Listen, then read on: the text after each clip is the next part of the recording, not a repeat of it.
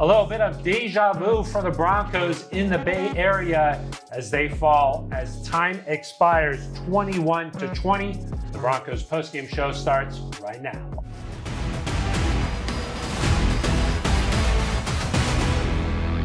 Hello, thanks for joining us for the Broncos postgame show. I am Phil Milani, joined as always by Nick Ferguson and our guest today, former Broncos wide receiver, Bennie Fowler. Bennie, thanks for joining us, man. Appreciate you guys having me. Looking forward to this show. The Broncos fall a similar fashion. They're giving up a late drive, and then the 49ers score that field goal. What do you think about the game tonight? I thought the game, it was tough for the Broncos to finish like that. We don't want to see that finish. We want to come out with a W, especially because there were so many good highlights on the offense and defensive end. We just didn't finish the right way, but there's a lot to be happy about. Yeah, for me, I'm definitely happy about what we saw from the Broncos. I think let's start with the first and most important thing. Javonte Williams made his return, and I know a lot of people in Broncos country were eager to see him come back. And I think he only had like 3 carries for 18 yards, but it was good to see him back in the Broncos uniform. Yeah, it was good. I mean, the first unit out there did a nice job, and really that's what you want to see. You want guys to come out of this healthy. But like Sean Payton said last week, hey, there's a different feeling when you win the game. It doesn't matter if it's preseason or not. So I know that Sean Payton did not look too happy leaving the field there tonight. Let's check out the highlights from the Bay Area. Russell Wilson, just 1 drive tonight, 13 plays for QB1. And like Nick mentioned tonight, the return of Javonte Williams, knocking off the rust. He had 4 catches for 18 yards, and this one was his first carry back. 12 yards on the ground for Javonte Williams. Wilson used his legs a lot tonight. He finished his only drive with a field goal. How about Zach Allen here again? His first sack as a Bronco. He was a big free agent signing this offseason. It was a low-scoring half. The Broncos in the 2-minute drill here late. Jalen Virgil comes up just short, and time runs out. Virgil dinged up on the play, and not getting any points there would come back to haunt the Broncos. 6-3 at the break. Third quarter here, Broncos get a nice bounce on the punt. Foster Moreau there to recover. The Broncos waste no time. Very next play, Jaleel McLaughlin. We're going to talk about this guy a lot. He continues to make plays. He'd add another touchdown later. The Broncos up, but we saw this last week. The defense lets Ronnie Bell get free on this play, and then with the clock winding down, Jake Moody puts it through. 32 yards on the field goal, and the Broncos fall 21-20. Let's go out field level and check in with our team reporters, Sydney Jones and Eric Dalla. Thanks, Phil. Yeah, Eric, we heard Sean Payton say earlier in the week that this first-team offense was only going to be out there for about 20 to 24 snaps. He was pretty much spot on. They were out there for 25 plays, but quarterback Russell Wilson, he was only out there for 1 drive. He moved the ball really well. What did you like from him? Yeah, I mean, that's about as good as we've seen Russell Wilson look here during training camp, during the preseason. That's what you want to see from him. We've heard again and again about how he's slimmed down a little bit. He looks better. He looks kind of back to that running form, and you saw that he took off 3 times, 25 yards, including a long one there on 3rd down. Would have had more had a read option that got called back because kind of an iffy holding penalty. Took a shot there at the end of Jerry Jeudy, didn't quite connect, but I was impressed with how the Broncos move the ball. That's not a shabby 49ers defense. They've got a strong defensive line. The pass protection held up. Russell Wilson looked good, and 1 drive was enough. Yeah. Well, we saw running back Javonte Williams back out here for the first time since suffering that knee injury back in October. And, you know, he finished his outing with 3 carries for 12 yards, 4 catches for 18 yards. It was really great to see him back out there, Eric. Yeah, it was. And I think maybe some nerves on that first play, a little bit of a drop, but Russell Wilson goes right back to him, picks up a 1st down. You see him run the football, got out of there with no issues. I mean, that's what you wanted to see. And listen, he wasn't going to get 20 carries tonight. They were smart with him in terms of how many plays he got. But you wanted him to knock the rust off before the opener against the Raiders. That's what he did. For sure. And looking at this first-team defense, Eric, you know, they were out there a lot longer than they were in that first preseason game, pretty much played throughout the whole first half. But, you know, ended up forcing 3 turnovers. You know, we're pretty efficient on 3rd down. Overall, just what do you think from that unit? Yeah, obviously the defense as a whole, you struggle there at the end, and you wish you're able to come out with a win. But the first-team defense did some good things. You struggle initially on that first drive against Brock Purdy, but you tighten up in the red zone, a sack by Jonathan Cooper. I thought that was good. And then these guys just kept playing hard and got some stops. Again, you saw the effort. I thought the tackling got better as you went along. Singh Bassi gets that interception. You saw them make plays. Now, the end of game scenarios, you still got to work out, but For sure. encouraged by what I saw. Definitely. Well, we'll head into the locker room in a few minutes to hear from a couple players, but from Levi Stadium, Phil, we'll send it back to you. Thank you very much, guys. We're back here in studio. Bennie Fowler and Nick Ferguson here. Guys, let's talk about Russell Wilson's performance out there. Just a one drive. Thought maybe we'd see a little bit more for him, but hey, when you're as productive as he was, let's just get him out of the game. Absolutely. I think what we saw to Russ today was great. I think from the way he climbed up in the pocket, the way they moved the pocket when he was out there, and just the fact that he was able to use his legs. The fact that he lost 15 pounds, he looks light. He looks lean. He ran for a couple of first downs. He did some off-schedule plays. It was just good to see him, and I think Sean Payton he saw everything that he needed to see in terms of Russell Wilson and the production and the productivity. The big thing for me is this: when we take a look at what we saw today opposed to last year, I mean, they call the design QB run. When have we seen that before? I mean, we saw it against Kansas City, but that was late in the season. So Sean Payton is starting out this season letting everyone know that this is going to be a different season, different offense, and a different Russell Wilson. And you're right, Benny. The fact that Russell was able to pull the ball down, get some extra yards, that's going to force defenders, when they face him week in and week out, they now have to count for Russell escaping the pocket. He looked good moving around out there. 15 pounds, that's a lot for somebody like these elite athletes. I mean, 15 pounds, a lot of weight. Benny, you played for Sean Payton. What did you take away from that first drive? It looked like maybe they were scheming some stuff up. Yeah, Sean is really good at helping players operate from a place of strength. And we got a chance to see that today in terms of the personnel. Maybe the first 8 plays, it was 8 different personnels.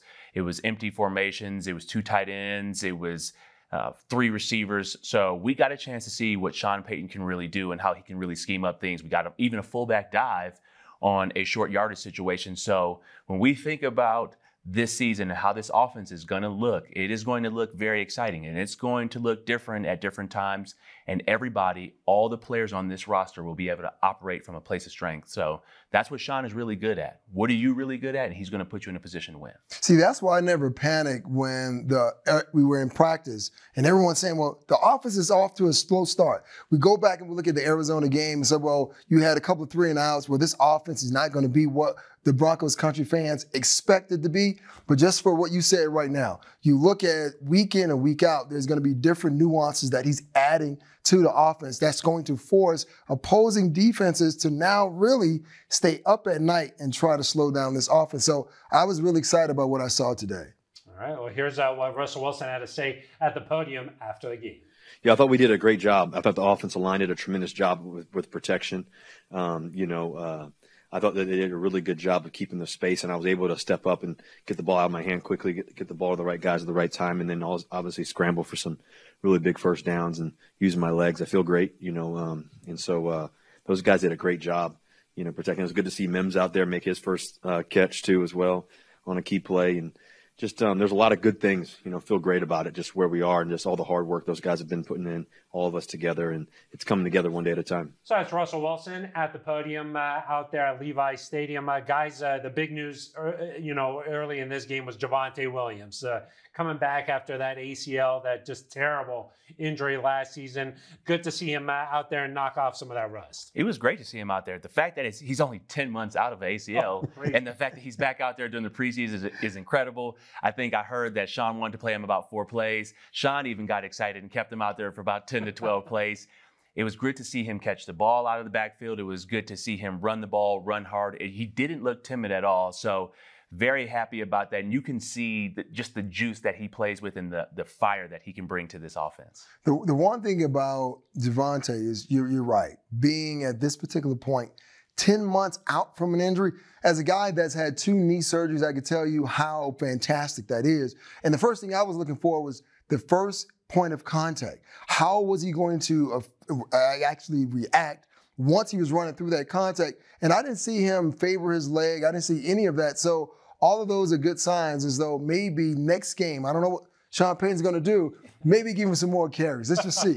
Just a couple more. Just a couple. Nick, you mentioned those injuries. I see you after the show, man, just getting out of here. See, that's why it's so important that Javonte's out there right now, and he's running the way that he's running. You mentioned him not favoring anything. That's sort of a mental thing, right? Getting out there, getting a hit, being in a stadium live, getting over that hurdle, it's got to be big for him. Yeah, it's huge. It's huge. And he looked confident out there. And I really love what Sean did at the beginning of the game, which is the first play was going to him. Screen pass, yes, he dropped it. But it's good that Sean had that confidence and gave him that confidence. Like, no, we're going to feed you the ball and get you going. And in the next play, he dropped it, but the next play, he gets a catch. He made up first for it. down. He made up for it. So it's good to see. Yeah, I mean, you want to see it. Last week, it was Jerry Jeudy dropping a pass and then scoring a touchdown. You want to know as a player that your coach, your quarterback still has confidence in you.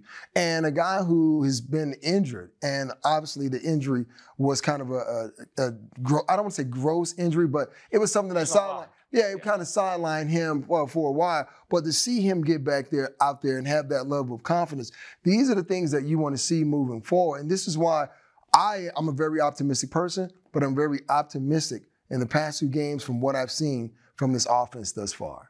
Here's what Javonte had to say after the game. Yeah, it was really all about just getting the nerves off. I just wanted to get tackled again. Tackled again to see how I felt. And that's the biggest hurdle that I feel like I had left with the whole recovery process. So just getting it out of the way was good. Yeah, it was just like a weight just lifted off of me. I was thinking that it was going to hurt or something, but I really didn't even feel it. I just jumped right back up. And Javonte Williams, not the only running back out there making the headlines here, Jaleel McLaughlin. I mean, this guy, he was sort of the star of training camp, and he took it out to the game, scored last week, and then he had 2 tonight. Yes, he did really well tonight. I think he solidified his spot on this team.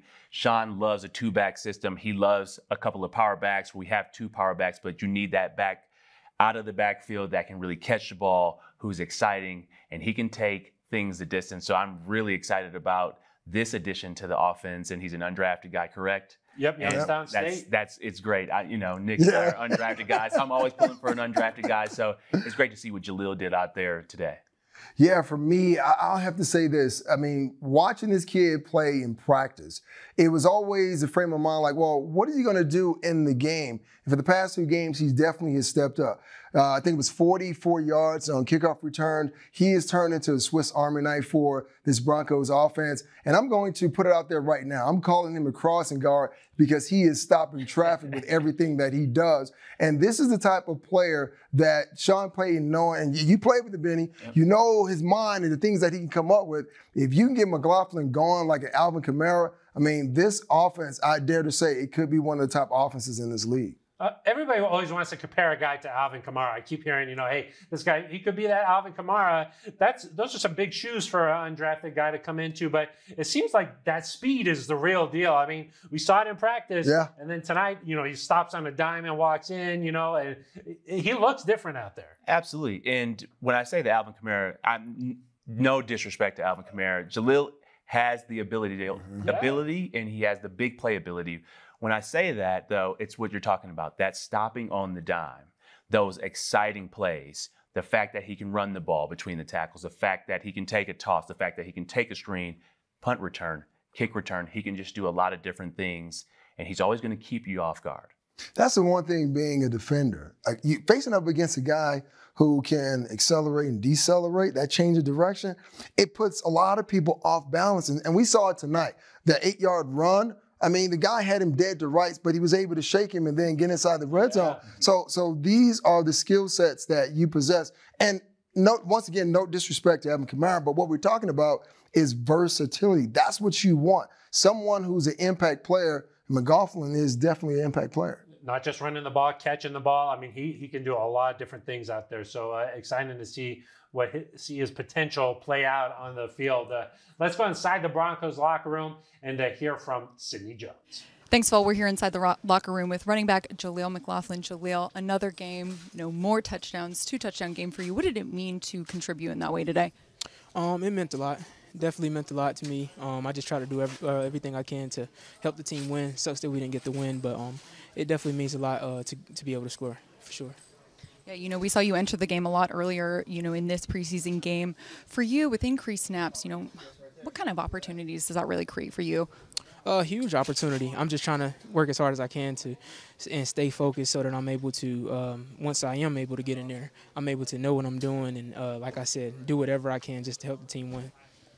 Jaleel, what do you hope to continue to do to just prove to these coaches that, you've earned a spot on this roster? Just continue to be myself, continue to be myself, be a great teammate first, and just continue to be myself and just enjoy it. It's definitely a blessing to be here, so just enjoy it. Yeah, I know, head coach Sean Payton, he put a big emphasis on winning in the preseason. Unfortunately, that wasn't the outcome today, but what was his message to the team here in the locker room following the game? We're going to get back to work tomorrow. Get back to work and just keep working, and because hard work pays off. So we're going to just continue to work hard, and hopefully we're going to start to get those wins for sure. Well, Jaleel, really appreciate your time. Thank you. Phil, I'll send it back to you. Thank you very much, Cindy. Back here in studio with Bennie Fowler and Nick Ferguson. Guys, as much positive as there were out there, we've talked about it so far. We got to talk about this defense and giving up that late touchdown. Are you concerned about anything here, just it happening 2 weeks in a row? Or, hey, once guys like Justin Simmons and PS2 are out there, this stuff won't be happening? I don't think that will be happening when those guys are out there. Those are Pro Bowl guys. Those are first-team All-Pro type of guys. But it is concerning. We do want to finish strong, and we talked a little bit in the back about the depth. Depth is super important. If we want to go far, if the Broncos want to go far, go to the playoffs and do incredible things, you have to have depth. So we have to be able to finish strong, and it is a little concerning in terms of the young players. You want those young players to show up, and you want them to make plays, and that has to be fixed by the end of the preseason. If we're going to go far, if we're going to have double-digit wins, 10-plus wins, and win the AFC West, you have to have depth, and you have to be able to finish games. Being able to finish games is something that's really important. And if you're Vance Joseph, yeah, you want those young guys to finish. But here's what we're seeing. Let's be totally honest. We're seeing a bunch of young guys who are not used to being on the field for long periods of time. We saw in the Arizona game, long drive. San Francisco game, long drive. You can see guys breathing heavily, some with hands on hips, and that's a clear sign to an offensive coordinator, keep running the ball, keep throwing the ball down the field, and that's exactly what was happening. So there were guys outside their gaps. There were guys missing tackles. So you worry about that from a depth standpoint, but we know that's not going to happen when the starters are in the game, but it's a lesson to make sure that you're well conditioned both physically and mentally. Yeah, the Broncos falling 21-20. Let's go back into the Broncos locker room and check in once again with Sidney Jones. Thanks, Phil. We're here checking in with cornerback Essang Bassey. Essang, back-to-back weeks with interceptions. What do you like about how you're making big plays in the preseason here? Just being in the right spot at the right time. If I do my assignment, to make the plays that come to me, and that's what I've been doing the past couple weeks. You're playing everywhere in the secondary right now. Started the game at nickel, moved to safety. Do you take a lot of pride in just being so versatile? Yeah, definitely. Guys go down all the time in the NFL. Injuries happen. And the more you can do, the more valuable you are. So that's just what I've tried to do over the past couple of years, just learn different positions, so I'm always ready when called upon. Now a couple weeks into the preseason, where do you like where your game's at? I like it a lot. I've been improving every day in practice. It's been translating to the game. And just got to keep that momentum going throughout the rest of the preseason and going into the year. Where do you feel like your game's really taken, the next step this offseason and training camp? Just knowing offensive formations and tendencies and coordinators. The game has slowed down a lot for me going into year 4, so it's allowed me to play faster out there. So, last one for you, E. Last preseason game is next week, so what are you really hoping to prove in that final game? Just keep proving that I know multiple positions, keep improving throughout these practices. We got joint practices with the Rams coming up. So just competing hard and finishing the preseason strong. We'll appreciate your time, Essang. For sure. Thank you. Phil, I'll send it back to you. Thank you very much, Sydney. Time to wrap up our post-game show here. The Broncos have the Rams coming in for a couple of joint practices next week, and then that final preseason game a week from tonight. Benny, you like joint practices? There could be some good work there. Absolutely. I love a joint practice. It's going to be competitive, but it's even more reps as an undrafted player. I love joint practices because this is an opportunity, number one, for you to get more reps, game-like reps, but then also, you have to think about, if I'm not playing here, this is another opportunity to show another team what I can do. I think it's also great for the offensive line. You're going to be going against Aaron Darnold. You're going to be going against a great defense and a great pass rush. This will be great reps, and this also be a great week for Russell Wilson and the receivers and running backs to continue to take a step forward and continue to have that rhythm going into the season. See, I love these joint practices because I wish more teams did these instead of having preseason games, because it's more tape to evaluate from a coaching standpoint than the preseason game because the intensity is revved up just a little. Now, obviously, you want to make sure that there's no tempers flaring, and because you paid attention around the league, every time there's a joint practice, there's always something popping off. Right. So you want to make sure that nothing like that happens. But this is a great week to get that final evaluation because a lot of the starters will not play in this last preseason game. And this is, in essence, will be their last preseason games for those starters. So we're going to see who's going to elevate their level of play and which guys are going to get back to the back of the line trying to see, okay, that's Aaron Donald or whatever. So it's going to be a great week of practice. I'm looking forward to it. I was going to say, have you seen Aaron Donald? You don't want to mess with that guy. Yeah. It's going to be. It's like DB. So look, is that Bennie Fowler? Go ahead. You go ahead and go. They're going to do the same thing when they do one-on-ones with Aaron Donald. So that's going to be a joy to watch. Some good work for this Broncos team coming up. Benny, while we're catching up with you, how you been? What have you been up to? I've been good. I work at a law firm, Michael Best, on mergers and acquisitions on the private equity and venture capital side. And I'm looking forward to even more conversations and how can I bring more of my football knowledge back into my daily life. And I just really appreciate you guys having me and looking forward to just being around the team and hopefully seeing the Broncos get back to double-digit wins, playoffs. It's good to see Sean Payton here and the foundation that he set. He's one of the best coaches that I've played for and really looking forward to this year. So really appreciate you guys having me. But Phil, I'm thinking like, where's his Iron Man suit? He's talking like he's Tony Stark's over here. Yeah, that's true. What is Sean? What is that culture like? I mean, take us inside his mindset in that locker room. What is that like? Sean is one of the most intentional people. He's a very intentional person. He knows his players. He knows the foundation of what he wants. He will put players in a position to win, but he's a great teacher. He will stop the practices. He will stop the walkthroughs, and he will always point out different situations, and he will bring things up from 15 years ago, 10 years ago. Hey, this is this situation. Let me walk you through why this is important. Hey, quarterback is down this week. Who's up? You're taking all the reps. He will put you in a position you are going to be prepared. The Broncos will be prepared for every single game this year. You can already see the way that the play call sheet looks like. And that's one of the best things that I loved about playing for him. People run through a wall for him. And you can see the way that the Broncos have played in this preseason and the way, he's putting the starters out there. This is how it's going to be. No questions about it. And I can tell you what, going back just a little in the joint practices, I've practiced against Sean Payton's teams several times in my career, and it's always physical. Now, last time there was a joint practice against San Francisco 49ers, in both years, the Broncos got out to a slow start. The following day, they were ready to go. I don't think when the Rams come in here, we're going to have to worry about that with the Sean Payton coach team. Yeah, I'll bet they'll be ready to go after losing the first two games the way that they did. I bet you they'll be ready to go come Wednesday and Thursday when the Rams come to town. All right, that's going to do it for us. Benny, thanks so much for hopping on, man. Really enjoyed your insight, and I'm glad you're doing so well. Appreciate you. Thank you guys for having me. All right, well, that's going to do it for us. The Broncos fall 21-20 out in the Bay Area. For Nick Ferguson and Bennie Fowler, I am Phil Milani. This has been the Broncos Postgame Show.